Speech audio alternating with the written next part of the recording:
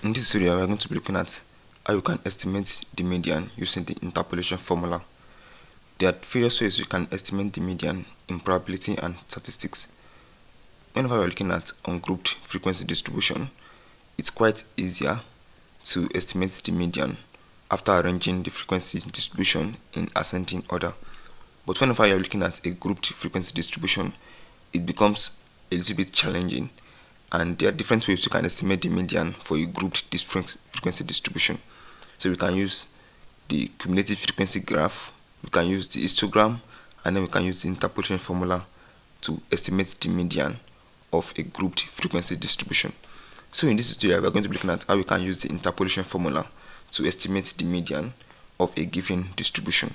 And as it implies, instead of using a graph, a frequency distribution graph, or an histogram, we are going to be using a formula to estimate the median. And to estimate the median, the formula used is defined as ME equal to L plus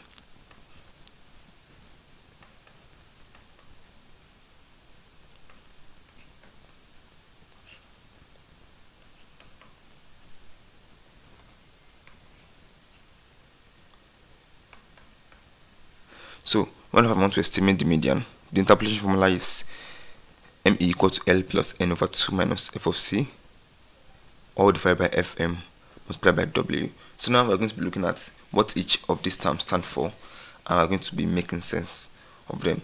So the first one we have is the ME, which is simply the median. So you have that ME, that is the median of the distribution we are looking for.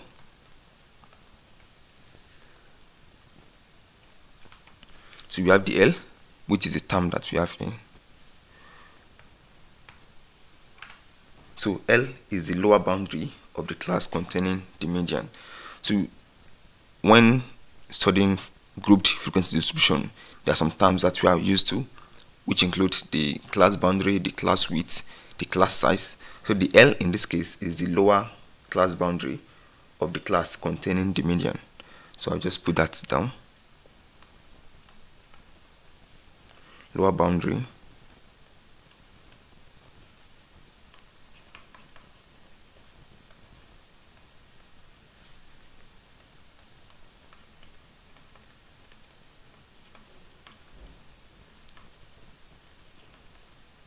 So take note what each of these terms stands for. We are going to be applying it in an example. If we go back to the formula, we also have N. So N is simply the total frequency of our distribution.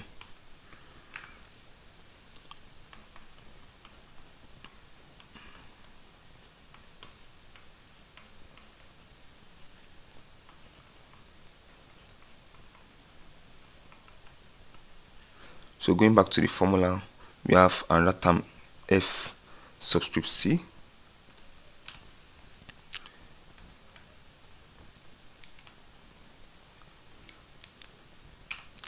So F subscript C simply means the cumulative frequency before the median class.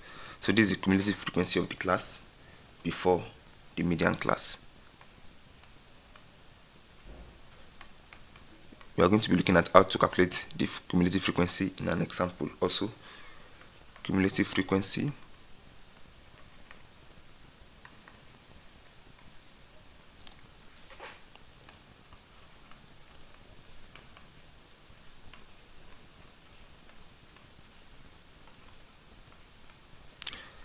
and we also have F subscript M from the formula, and this is simply the frequency of the class interval containing the median. So that's simply the frequency of the median class.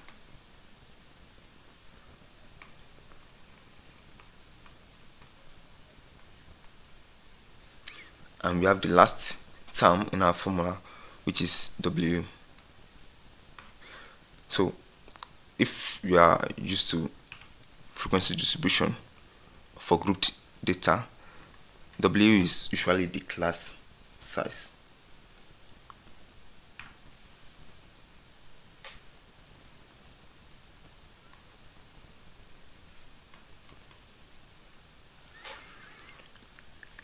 After writing down what each of the terms stands for and taking note of the formula, so I'm going to be using this formula to estimate the median using an example.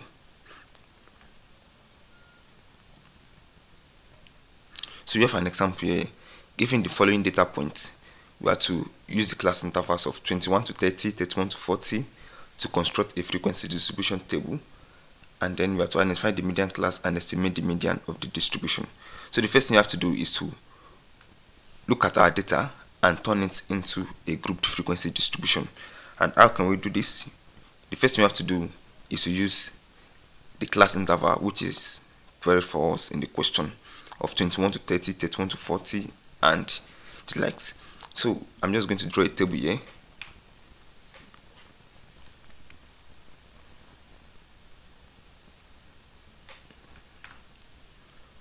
So you are going to have X here, which are all the data points that we're looking at, and we also have the frequency here using the same color here.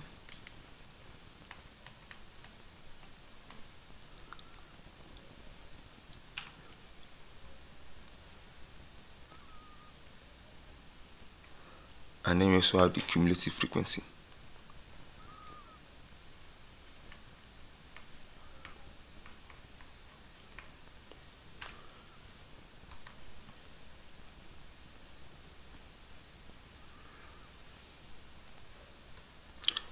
To estimate the median using the interpolation formula, we only need these three values: groups, the frequency of each group, and the cumulative frequency of each group.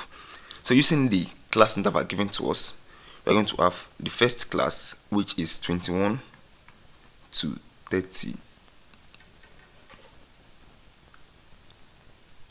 21 to 30, and then we are going to count the number of data points that falls in this category. So counting this now, I've just paused this video a little bit to count each of the group and write their frequencies. So just for the first one, if I'm to count from 21 to 30, okay, I have this 23,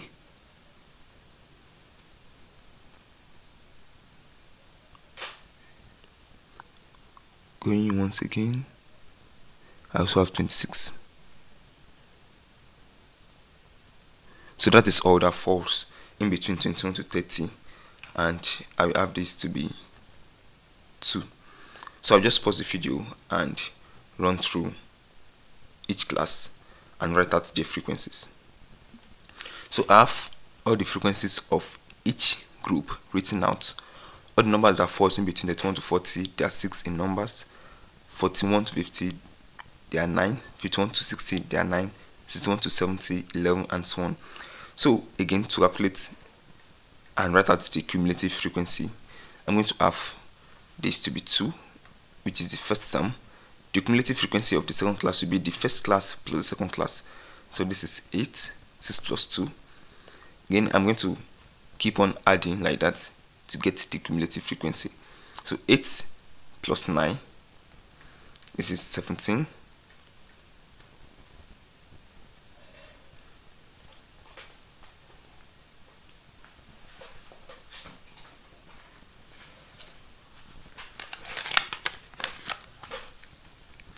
So I have next one, 17 plus 9. This is 26. Plus 11, I have 37.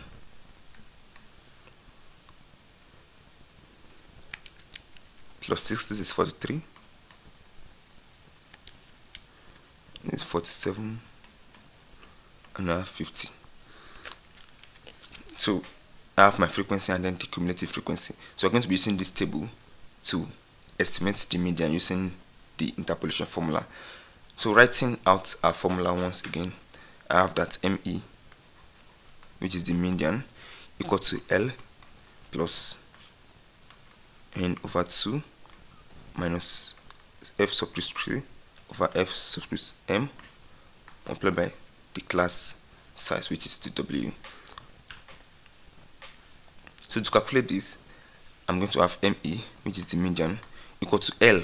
And from what we discussed initially, we have that our L is simply the lower boundary of the class containing the median. The lower boundary of the class containing the median. How do we get the lower boundary of the class containing the median? So the first thing we have to find is to find the median class, the class that falls in the middle. And how can we do this? We simply look at our frequency and look at the class that falls in the middle. So there are different ways we can do this, but the fastest way I see is to look at the frequency and try to sum them up and look at the group that falls in the middle. So summing all this up,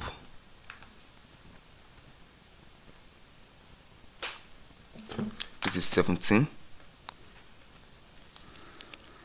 and then I can start from behind also, trying to get the number that falls in the middle. So this is 13. Adding 17 plus 9,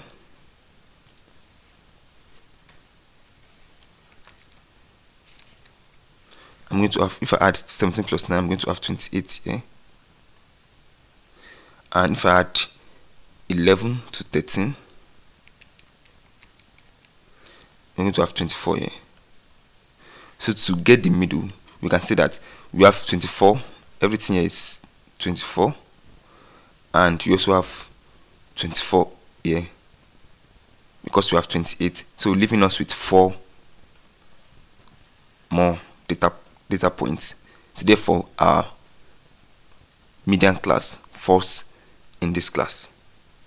So you have 28 because we can take 28, 24 in this direction, and then we also have 24 in this direction, leaving us with 4 groups down here, and the 4 groups falls in this group, which is 51 to 60. So we have our median class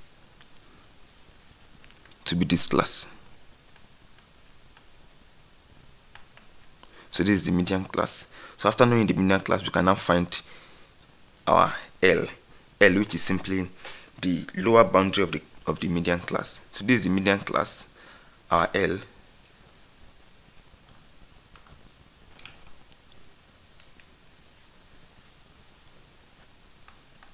Our L is simply 50.5, which is the lower class boundary of the median class. 50.5. N is the total number of our frequency, and it can be easily gotten from the cumulative frequency. It's simply the last number that we have here. So this is N. N is 50. We also have FC. F sub 2 is the cumulative frequency of the class before the median class. Since we have this to be the median class, and this is the class before the median class, the cumulative frequency of this class is 17. So we have F sub C to be 17. Fm is the frequency of the median class. So this is the median class. The frequency here is 9 from what we wrote down initially. So we have F sub M to be equal to 9. And we have the class width.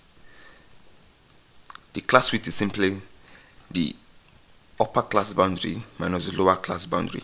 So class width is the same for all the class, and in this case it's going to be, using the median class as an example, it's going to be 60.5 minus 50.5, and this equals to 10.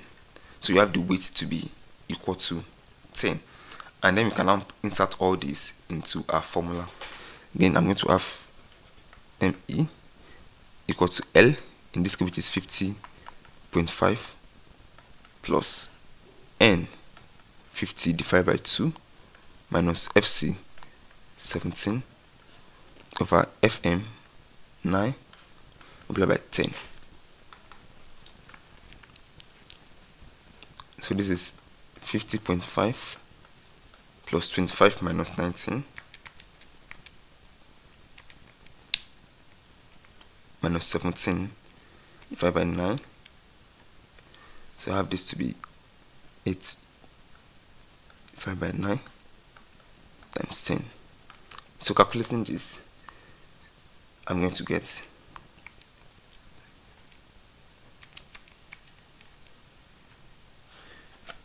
59.4.